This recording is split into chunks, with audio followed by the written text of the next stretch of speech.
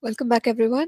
We are at verse 26 of Acts chapter 8, and we have seen so far the work of God performed in Samaria, initially through Philip and later on by the apostles Peter and John. We've seen the response of the city as well, where people accepted what God was doing in their midst. We saw that the gospel impacted influential people like Simon, and that there was great joy in the city. Many people turned to the Lord, and once this work was done, Peter and John went back to Jerusalem, but they ministered to villages of Samaria along the way. And we've, understood so many things about the way to disciple people, and the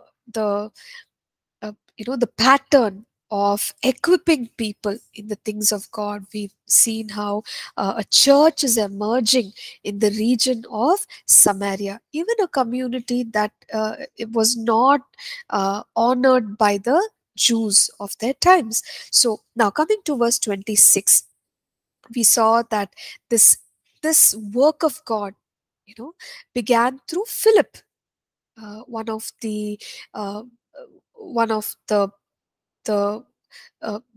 volunteers with a good witness in the Church of Jerusalem. Uh, Now, Philip's ministry continues in Acts chapter 8. Okay, so what kind of a ministry is this? So far, we've seen that his work was more evangelistic. Okay, evangelistic, but it included the supernatural. Let's see further. Verse 26. Now an angel of the Lord spoke to Philip, saying, "Arise and go toward the south along the road which goes down from Jerusalem to Gaza. This is a desert."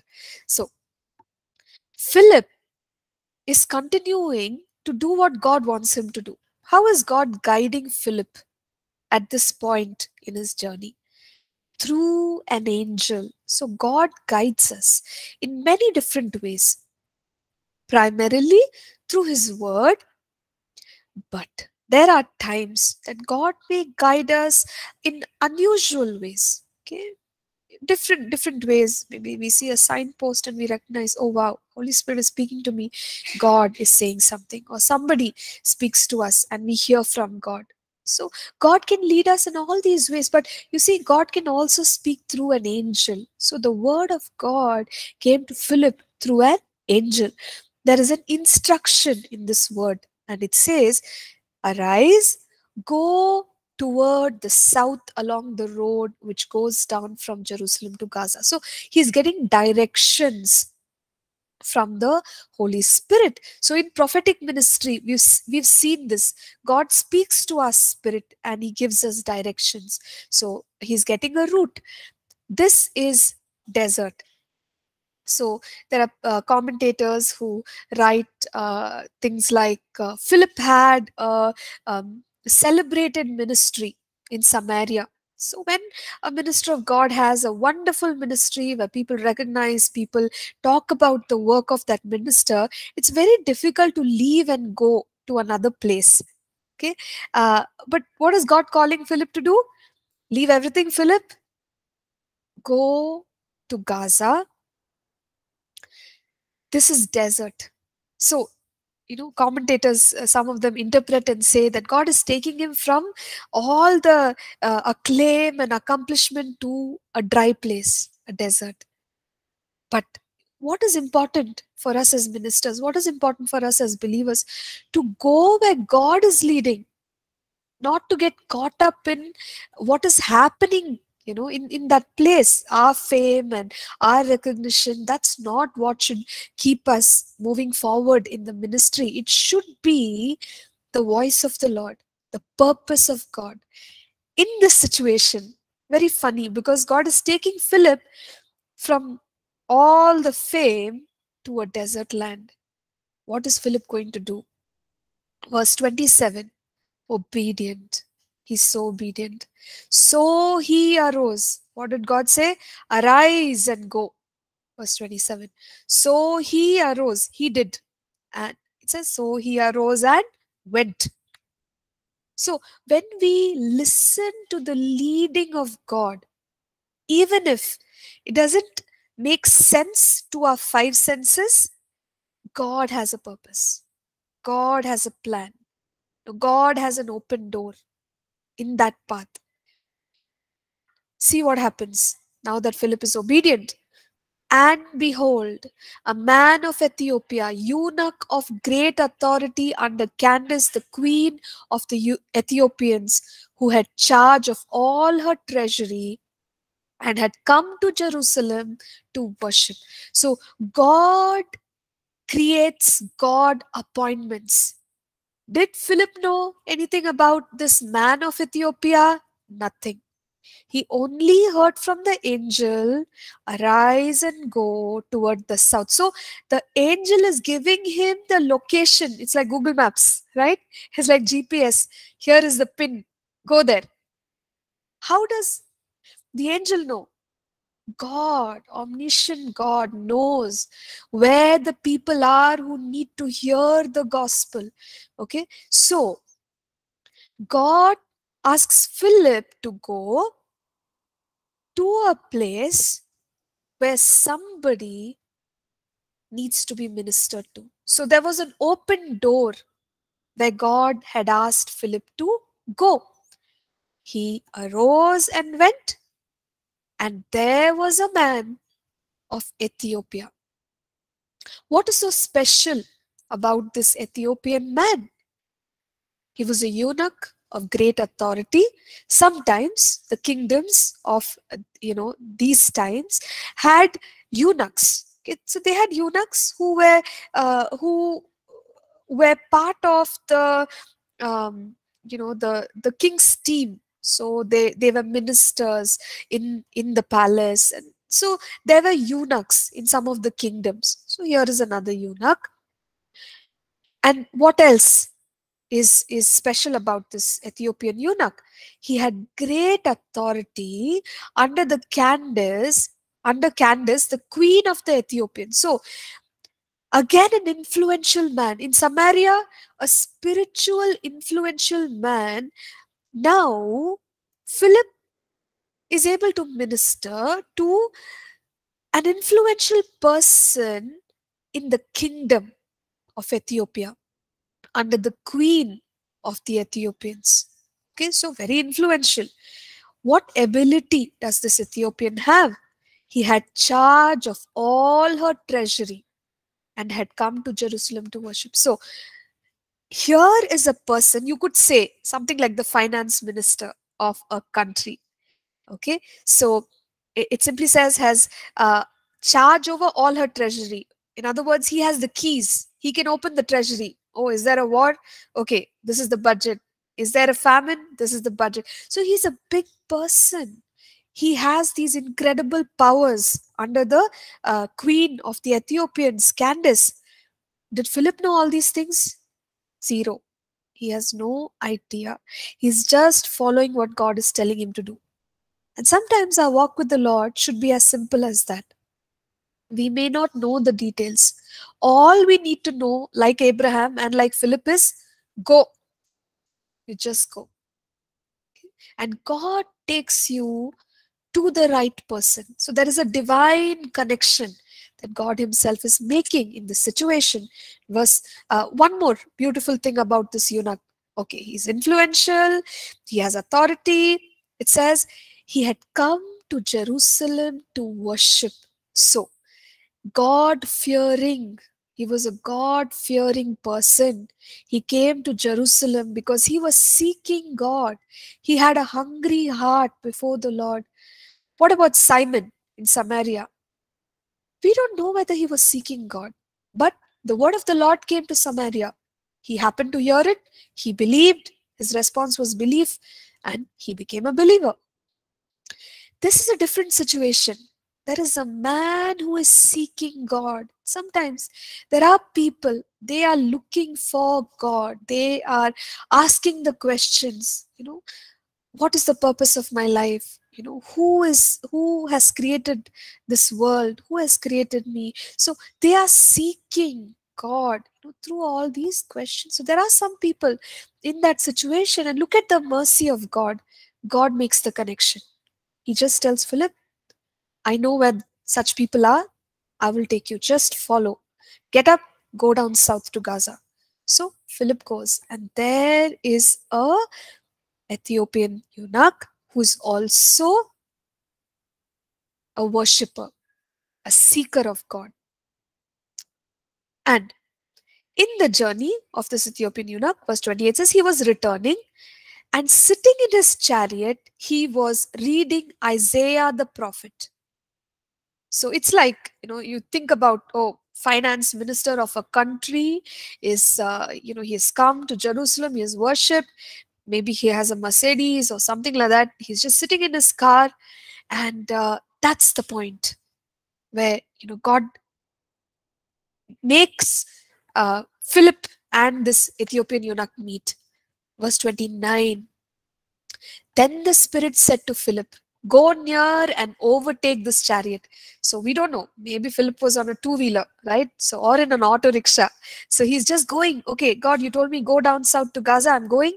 And here's the Mercedes. And he just feels in his spirit as he's driving the bike, can you please go a little fast? Overtake. Go near and overtake the Mercedes. Okay. So something like that. So just for us to imagine. So he overtakes. See, sometimes the promptings of God in our heart, no, it might look very funny. It might be very simple. Can you do, and how much is God talking to him? Not one paragraph, one book, just one line. Do this, do that. Overtake, go near, overtake this chariot. But what is important in the prophetic? We read about the prophetic. Obedience is the most important thing in the prophetic. You hear from God, you do it. Philip did it. So Philip ran to him. Isn't that beautiful? Everything God is telling, he's doing it. No wonder he's getting more instructions. So he ran to him. And when he went close to this Mercedes, he hears the man reading the prophet Isaiah. So maybe he just went near the chariot, and loudly he can hear this man is reading from the book of Isaiah. We know that the book of Isaiah was also something that the devout people, the devout Jews, they used to study and read and honor. And to notice that this man is sitting in the chariot and reading from the book of Isaiah also tells us that he's very wealthy, because people of his times would not have had a copy. Today we have copy everywhere, copy of the Bible on the phone, on the internet, on your iPad. So copies are easily available. But in the times when this eunuch was there, the scribes had to write out a copy, and an entire scroll would have been the book of Isaiah. So it's very expensive to get somebody to copy the book and carry the scroll. But he's sitting in the chariot and he is reading the prophet Isaiah. So he had a copy. So it tells us he was very wealthy. This man was very wealthy. And when he's reading, Philip asks, do you understand what you are reading? So this is again, about evangelism. Sometimes we have to take people from what they know to what they don't know. The eunuch knew some passage in Isaiah. That's all he was reading, but there was no understanding. So Philip makes use of that opportunity and says, hey, he asks a question. Asking a question is always a good way of leading people, to seek God. So he asks a question. Do you understand what you're reading? So when you find a seeker, instead of telling them many things, maybe asking questions is very good. Make them think. Okay, so what do you think the purpose of life is? What do you think God created you for? What do you think? So he's asking a question.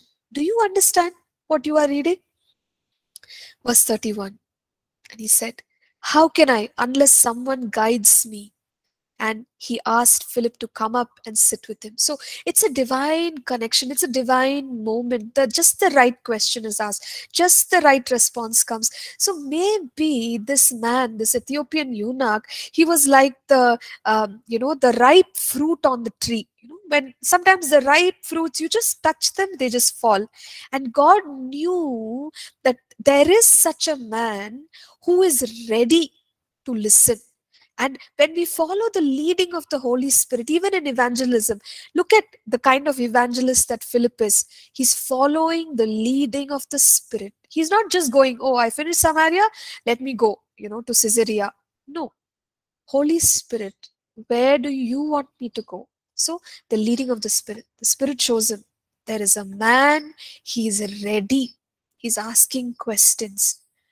You go there, I'll tell you, this is the address. So he goes. He asks the question, and immediately this man responds and he says, no, I don't understand. How will I understand if somebody will not explain, if someone doesn't guide me? So he tells Philip only, okay, looks like you probably know the answer. So come up and sit with me. So favor. How can an ordinary, believer like Philip get an audience with the finance minister? Supernatural favor. It was just a moment of favor. And he said, come, Philip, sit with me.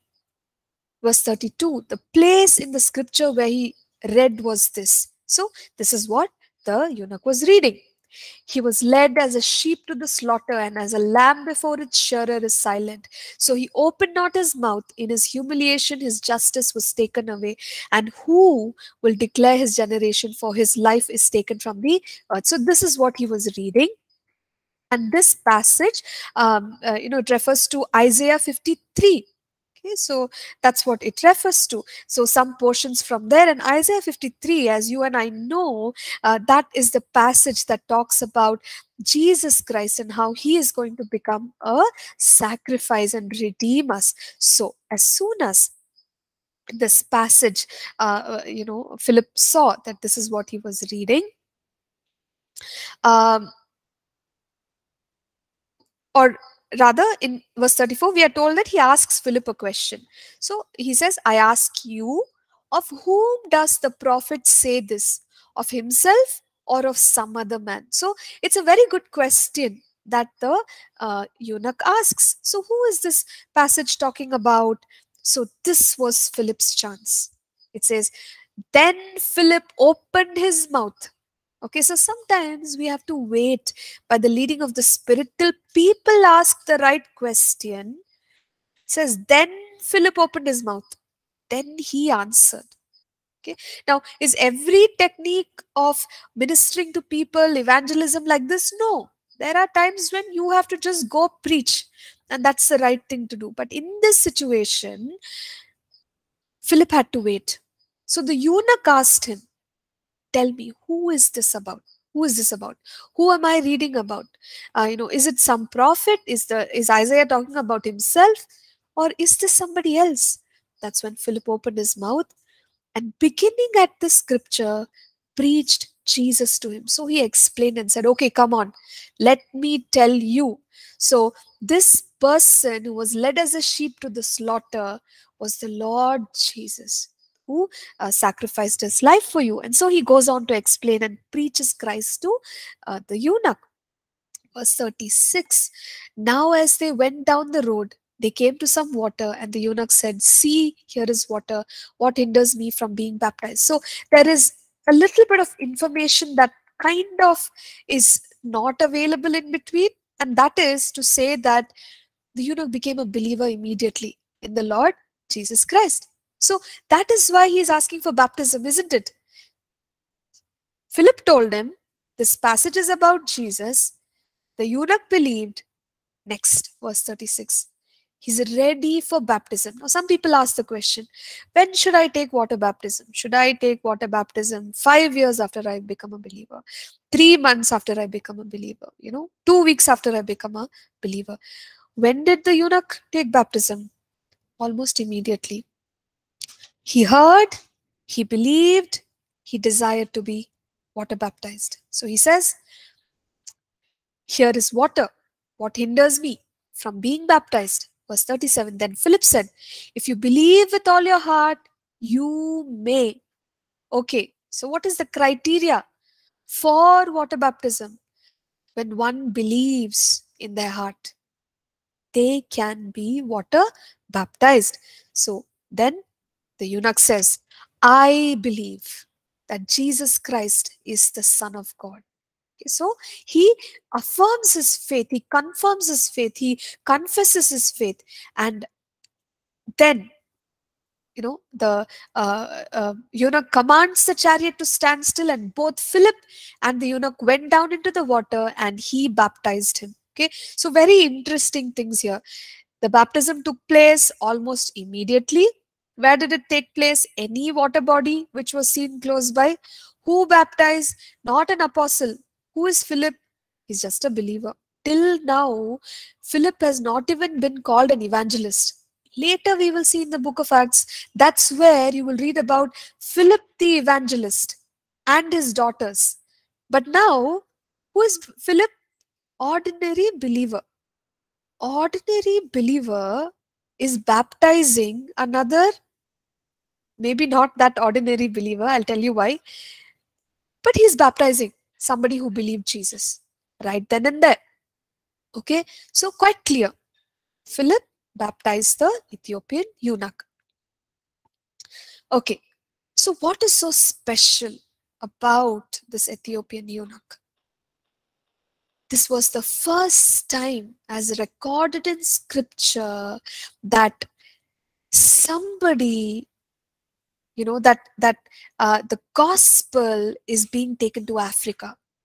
So Ethiopian eunuch, he traveled out of Ethiopia and he came, and the gospel, we are saying it because he's an influential person who can now go back and use his influence to share what he has learned about the Lord Jesus. So in that sense, the gospel went to Africa for the first time through the continent of Africa, through this Ethiopian eunuch. Did Philip know God's agenda, God's plan? Why is God telling me to go to MG Road? Why is God telling me, to go to some other place, St. George's Street or some other street? Sometimes we don't have the full picture. When Philip went to Gaza, he did not know that God's agenda was to take the gospel not to the next village or the town or the region or even a nation, but a continent, an entire continent. But what made it possible?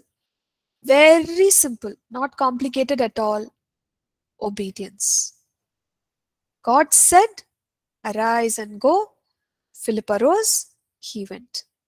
Overtake the chariot, he overtook the chariot. God says something, just do it. That's all. Okay? And we will be amazed sometimes when we look back and see, oh wow, I didn't know this was so and so, or I didn't know they could do this and that. We don't know. God knows. All that should matter to us is God said it, I did it. That's all.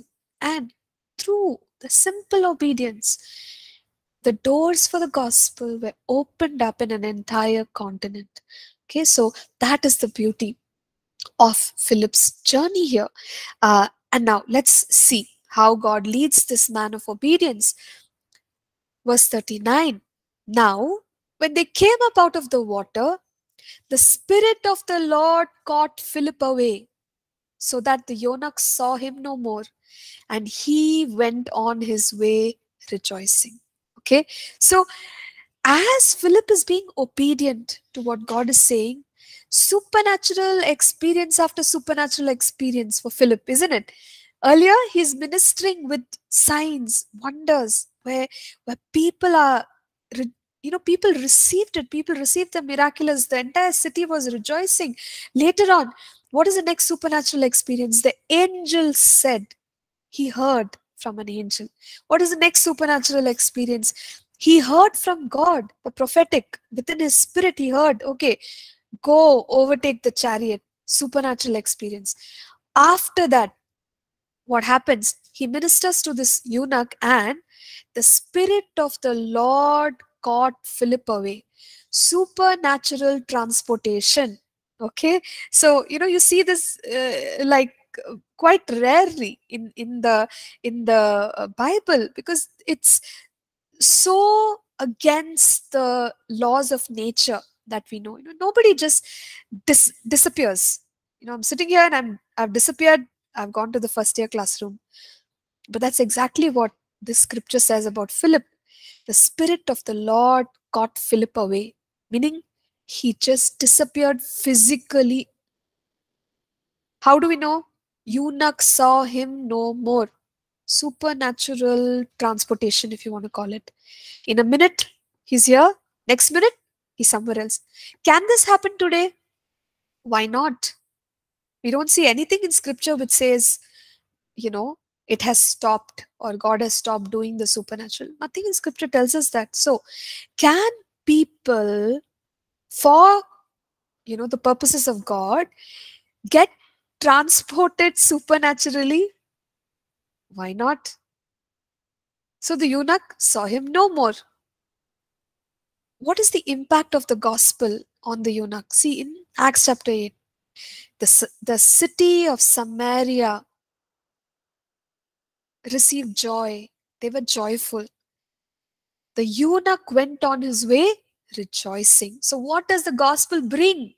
The true gospel, when we preach it, the genuine gospel, when we preach it, what will happen to people and the hearts of the people, cities, nations? There will be joy. There will be rejoicing, because the salvation of Jesus brings what? Liberty. It brings restoration. It brings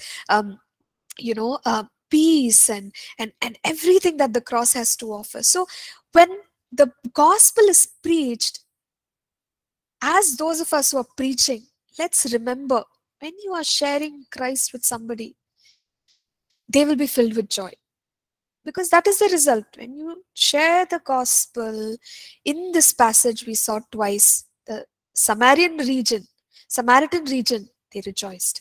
The eunuch went on his way rejoicing. So that's what the gospel does for people. That's what Jesus does for people. He brings joy into the lives of the people. Verse 40. But Philip was found at Azotus.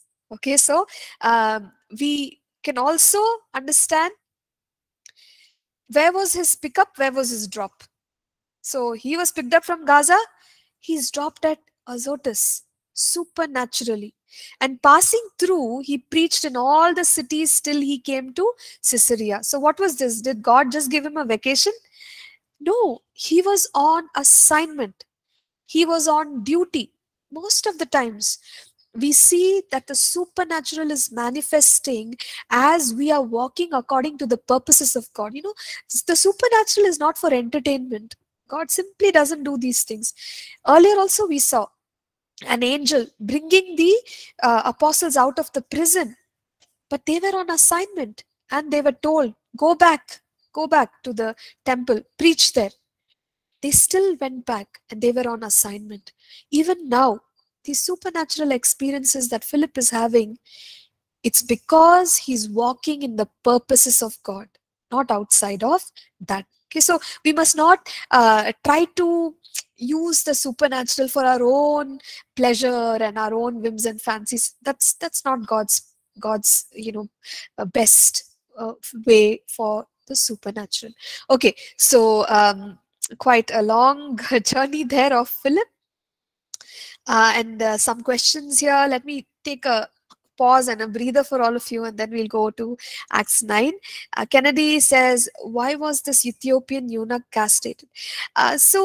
Kennedy, I am not too sure, but historical reports tell us that many of the ministers, right, in some of these kingdoms, they were castrated. They were made eunuchs. They were made eunuchs because there was some policy, I guess, in those times. I don't understand fully what that was, but this was a common practice. So if there was a skilled person, a trustworthy person, a high ranking official, sometimes the kings chose to make them eunuchs and have them, in their team.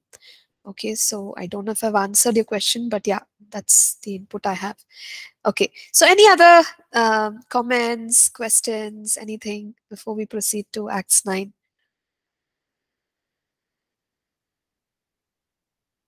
Or any observations?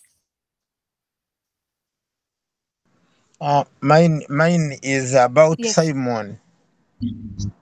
Mine is about Simon. Now, now you see what the Bible does not tell us whether Simon was forgiven, because he said, "Please ask the Lord so that I'm not punished." Is there any other church writing that he would be explaining about what followed next? Thank you. Okay, thank you, Charles. And as I said, since we don't have it in scripture, I would look at everything else as, speculation. Moreover, I haven't researched this. I don't know if I want to research it in detail. So yeah, maybe you could look it up, Charles, and you let us know. Would that be okay? I don't know even where to check over which other writing which is not canonical, because there are many. Yeah, true. Maybe I will try and see. Yes, Mm, please. Yeah, just give it a shot and let us know what you find. okay. Okay, all right. Thank you. Yes, say I saw your hand raised. Anything you wanted to share?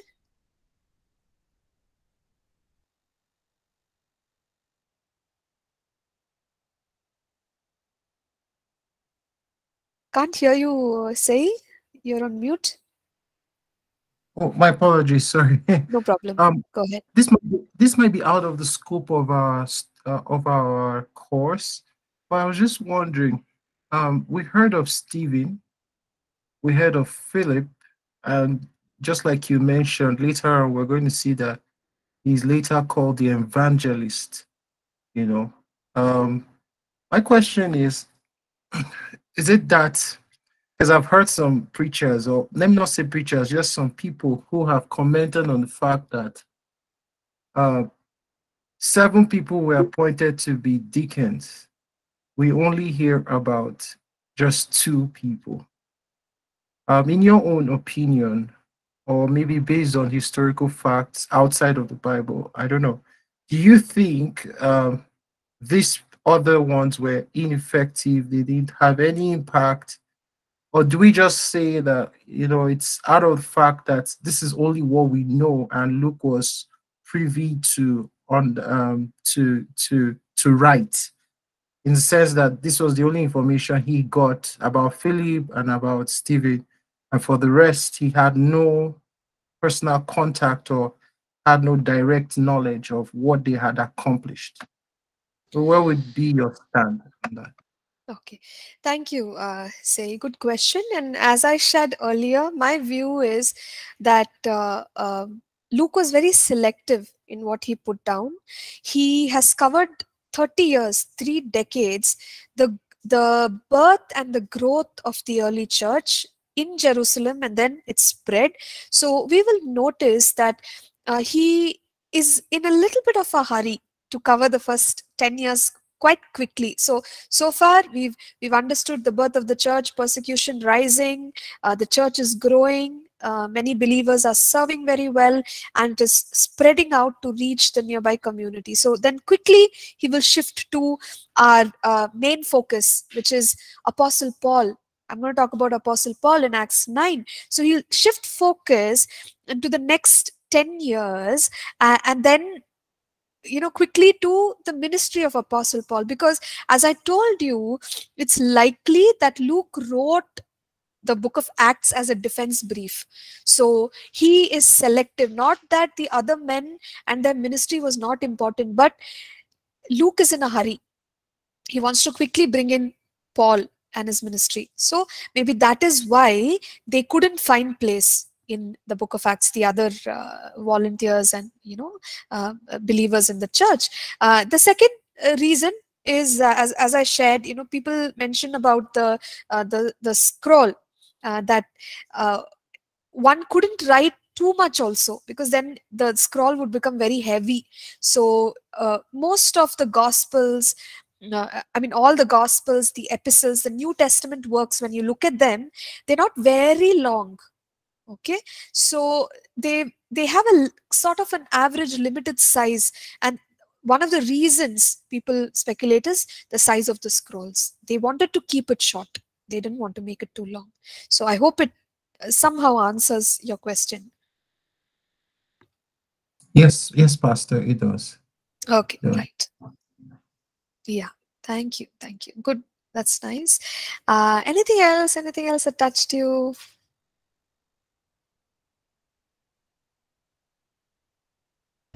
Ma'am, can I just say a Yes, point? yes, sister, please. Uh, I believe the whole scripture, whatever long or short is written under the influence of the Holy Spirit God. And what all we have to know as a church is already revealed. We don't have to speculate or go into things which we don't know because they don't edify us in any way. It's sometimes we there is a curiosity to know, that is not wrong because we are human, but I think Bible is everything we need to know. That's just like First Chronicles 29:29. All that we need to know, God has revealed. Thank you, ma'am. Just wanted to add that. Okay, thank you, sister. Thank you for sharing your view and opinion, regarding understanding God's word. Yes, say just a moment before I let you share. Kennedy has a comment here.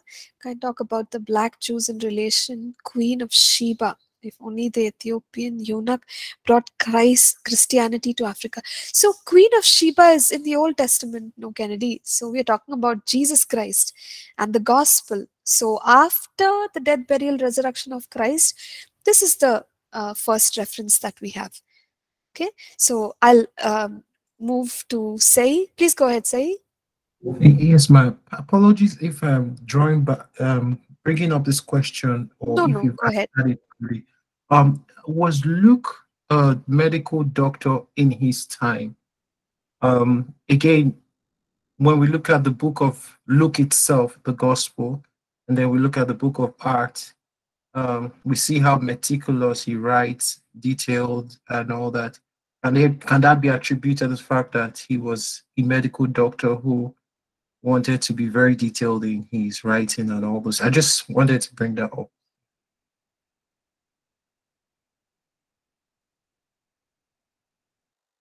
So yes, Say Luke is a medical doctor, and historians confirm that about Luke, and which also can explain to us why his writings are so systematic and so focused.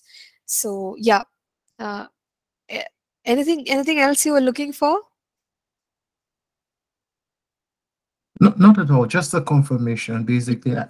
Yeah, just, I just like to have all these backgrounds. It helps appreciate the Bible more and the writings, that I just wanted to bring that up.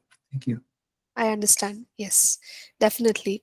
So yes, Luke is a medical doctor. Okay, so we know that as a fact. All right. So if we don't have any more comments, I will move on to Acts chapter 9, another very beautiful chapter. You could just stay stuck on the book of Acts for a year. Or I don't know how long, but we're just trying our best to keep moving forward. Mm, Okay, Asha has shared. My learning of this chapter 8 is that obedience is what is required from us. Good obedience is most important in prophetic ministry, and also is good to ask question. Okay, and Kung shares, for me, I liked how you mentioned that obedience is important when we are in ministry. Okay, wonderful. Thank you for sharing your thoughts, Asha and Kung. Okay, so let's move forward to Acts chapter 9. And let's see what's happening here. But before that, I wanted to project for us uh, the journey of Philip.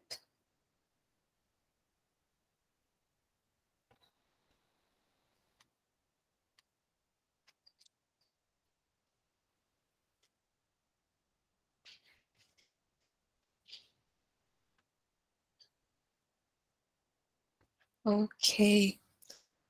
So it's good to see a picture from time to time. Hope you're able to see, everyone. Okay, wonderful. So here you have the, Samaritan region, Samaria, and then from Samaria, I don't know if you can see, but the road to Gaza.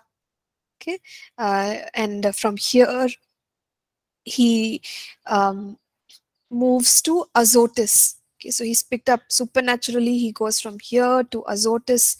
In a moment, he appears in Azotus, and after Azotus, we learn that he continued to preach about Christ, and he went all the way to Caesarea. So this is the journey which Philip made. Okay, so Philip made, and we can see here Jerusalem, in this region. So from Jerusalem, Peter and John would have gone all the way to Samaria, ministered to the people there, and then came back to Jerusalem. So Jerusalem is like your base church or mother church, or whatever term you want to use it. So the apostles are functioning from here, the headquarters, and the work is beginning to take place in the nearby regions as of now. So this is what Acts 1:8 said. You shall be my witnesses in Jerusalem, Judea, Samaria. And then we will see how through Apostle Paul, the ends of the earth is where the gospel will begin to move towards. So a little bit for us to sort of lock in all that we have learned so far. So coming back here to Acts chapter 9.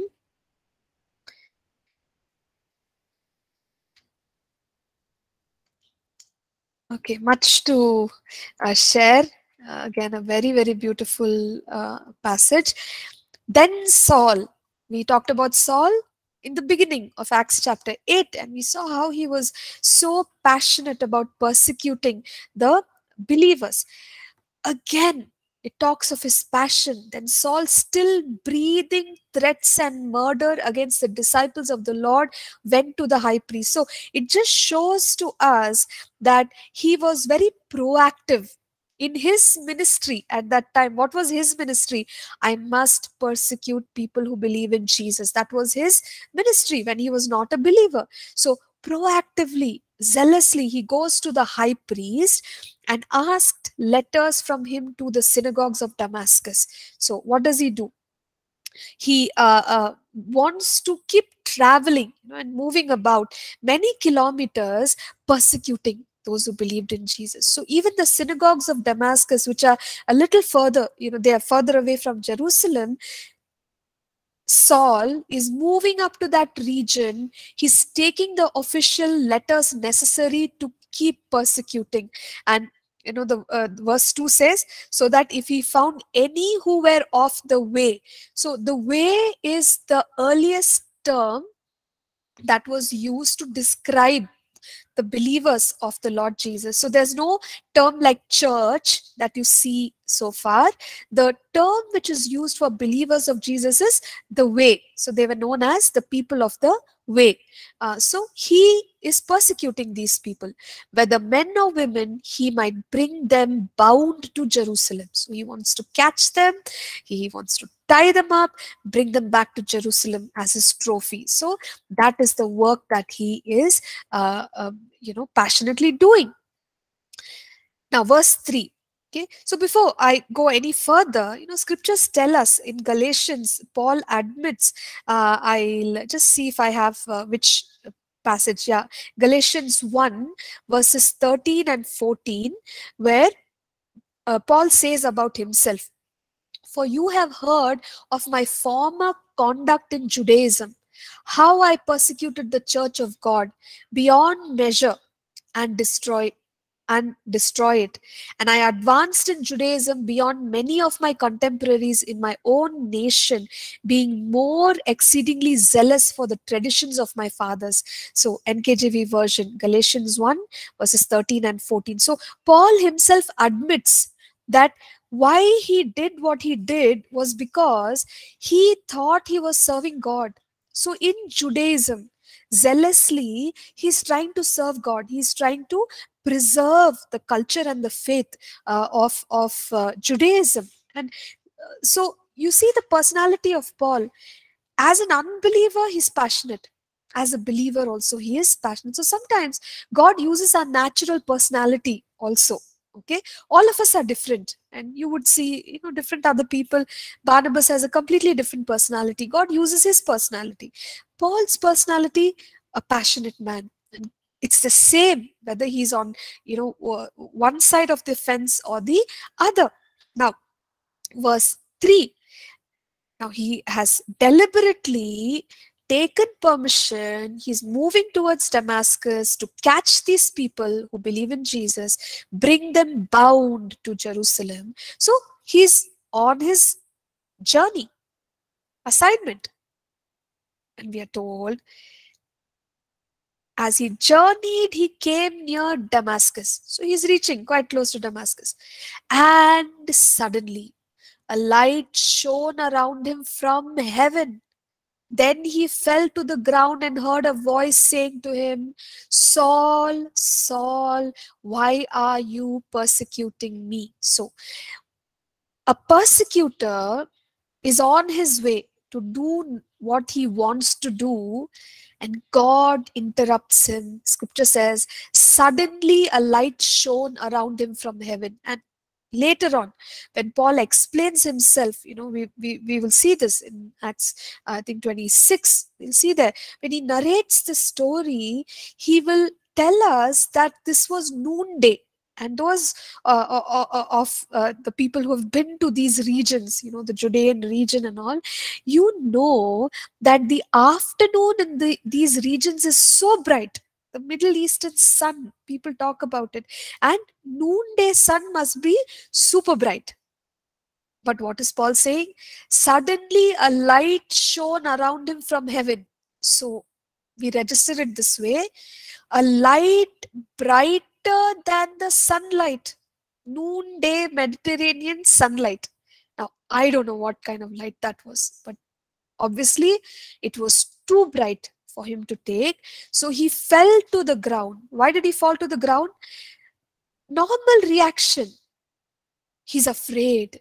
He's afraid. He sees a light so bright in the afternoon that he just falls.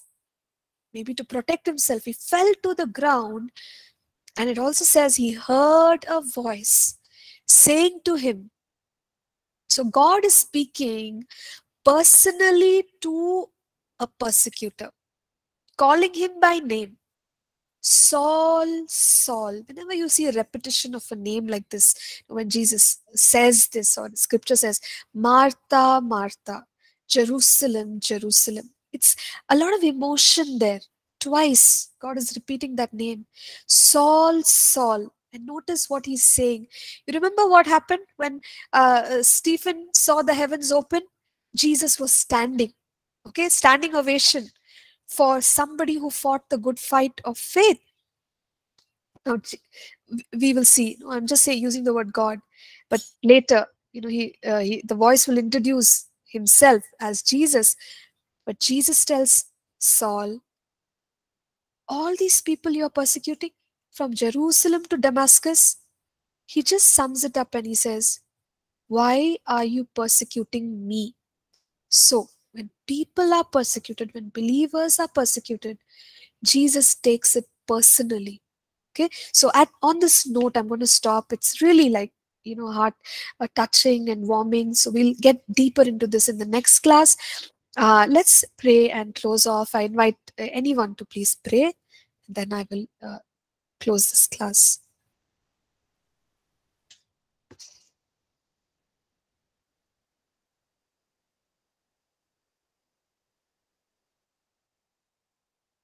Could somebody please step up and pray, please? Dear God, thank you so much for this day, Lord. Thank you for helping us to learn about the book of Acts, chapter 8, God, that Lord, that we may be more obedient and help us to understand the depths of who you are and what you're doing, Lord, that we'll be God-fearing person. And also, Lord, that may we spread the joy among the cities and all the places, God. Thank you so much, Lord. I pray your blessing over my classmates and my teacher, Pastor Nancy, Lord. For everything, in your name we pray. Amen. Amen. Thank you, Asha. Thank you, everyone. God bless you. Thank you, ma'am. Yeah, God bless you. Meet you again in the next class. Bye for now. Thank you, Pastor.